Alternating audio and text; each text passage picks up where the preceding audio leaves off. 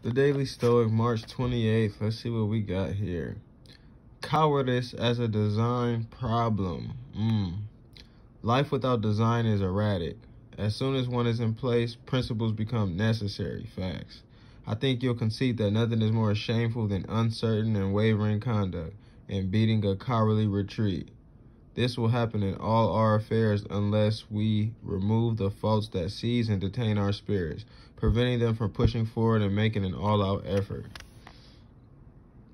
The opposing team comes out strong, establishes an early lead, and you never had time to recover. You walk into a business meeting, are caught off guard, and the whole thing goes poorly. A delicate conversation escalates into a shouting match. You switched majors halfway through college and had to start your coursework over and graduate late. Sound familiar? It's the chaos that ensues from not having a plan.